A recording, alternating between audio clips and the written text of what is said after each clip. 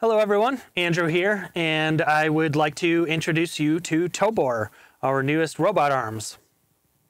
You can see that we have two of our prototype units here, and I want to show off a little bit of what is coming and what is going to be included in these robots.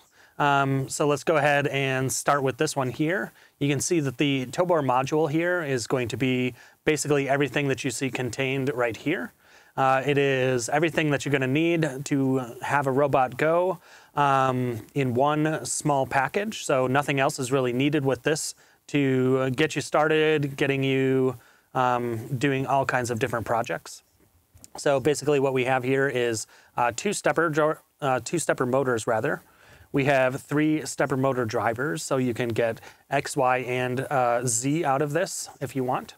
And we also it comes standard with a CNC motor controller. We have 8 NeoPixel lights up here for machine status and different kind of status controls.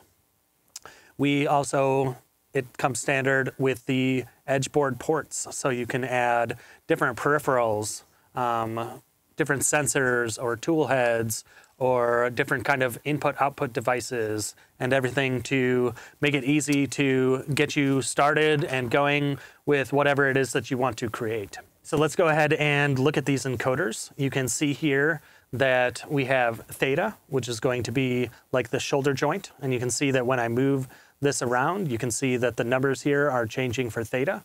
And the same thing with phi, which is like the elbow joint. So what you're going to be able to do with that is you're going to be able to home the machine without actually having to hit any kind of end stops. You're going to be able to program Tobor by dragging the arm around, and many other things are nice with having encoders. So again, the Tobor module here comes standard with Wi-Fi. It runs Python to make it easy to program, and also is standard with a 200mm length between our joints here.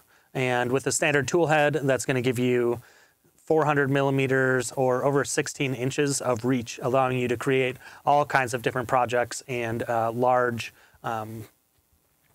operations. So let's go ahead and look at the different tool head options that we have here. For starters, our base model is going to come standard with the pen tool head here that you can see. It has a little servo that is going to move up and down the pen. And pens are good for learning how to create code for the robot to run jobs and to understand tool chains and learn about work offsets, and to, just give you a generalized understanding of how everything is going to work and how you can interface with Tobor in various options. So, pens and paper, they are very cheap, readily available, and allow you to move very quickly as you learn this new platform. Continuing on, we have the 3rd and 4th axis tool head here. Let's go ahead and move this tool head out of the way. So with this one here, the standard is going to come with the arm unit. It also comes with 2 motion platforms up in the front here. It also is going to come standard with a stepper motor and a 4th axis.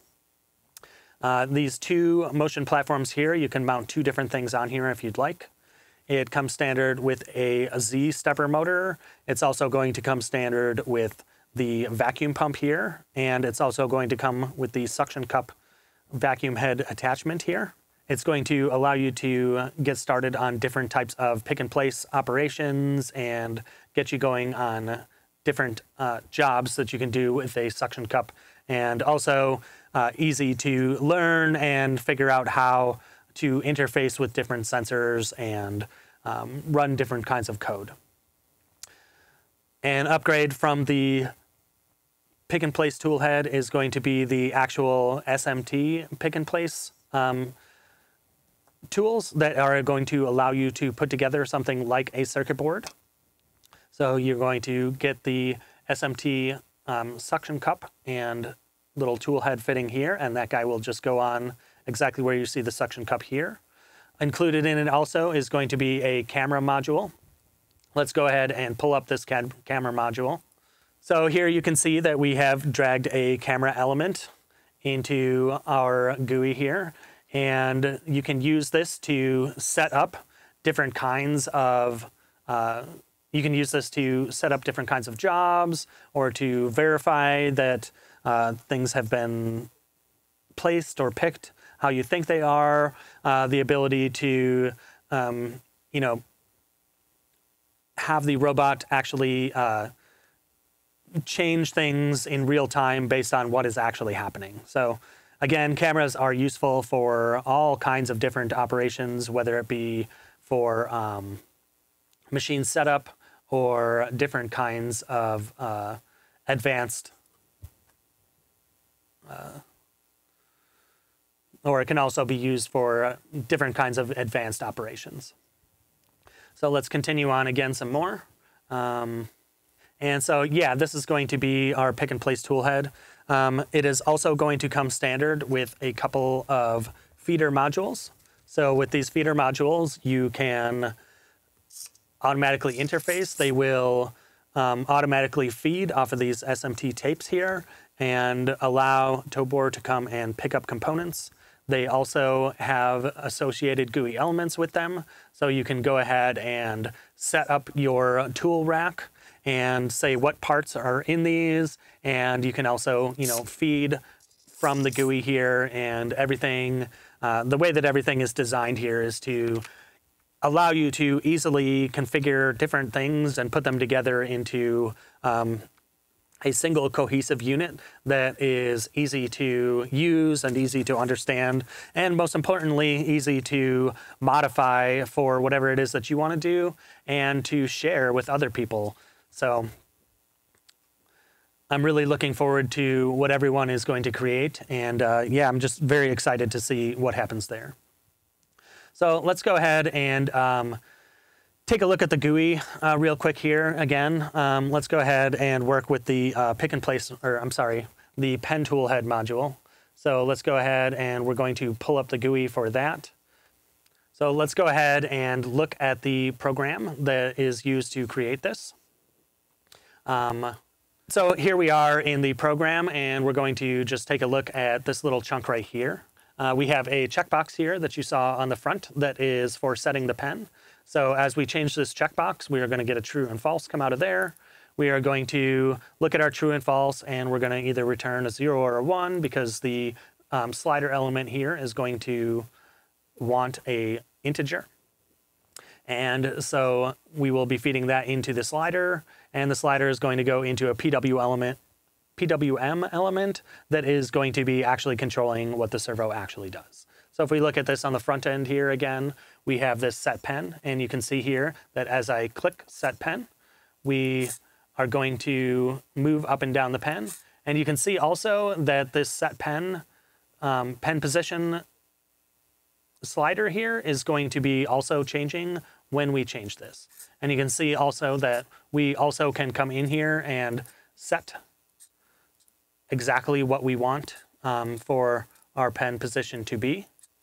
So again, you know, this is just very easy to create elements that can give you some really novel control elements for your robot. Okay, so here we are looking at another little program that we have written here. Let's go ahead and we'll just look at the code here real quick. So we'll look at our canvas, and you can see here that we basically just have 4 elements here that are just viewers that are going to allow us to look at the code and see what the robot is going to do.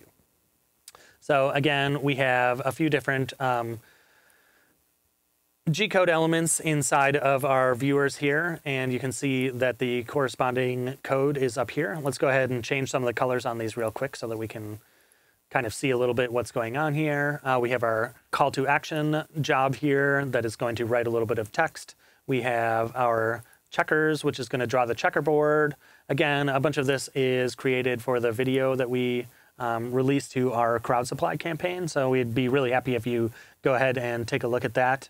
You can find the links and everything on our site or down in the description of this video. Again, we drew the checkers board, which also you can see in front of us here. We drew a picture of Einstein, which is actually out of the frame over here, and you can see the video for that. And we also have some more text here. Let's go ahead and have some kind of yellowy color.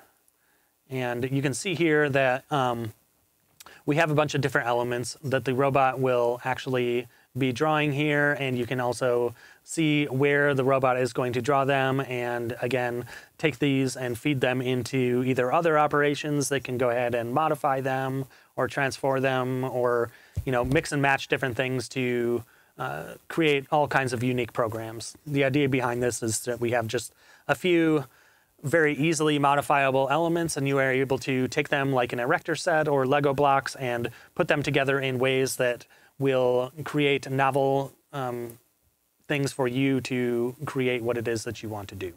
Okay, so there we have it. I think that this is a comprehensive enough little quick video, and you can see here that we have Tobor, and we are really looking forward to you being able to have these in your hands and create all kinds of awesome things. So again, Flow, the programming environment, and Tobor are made for sharing.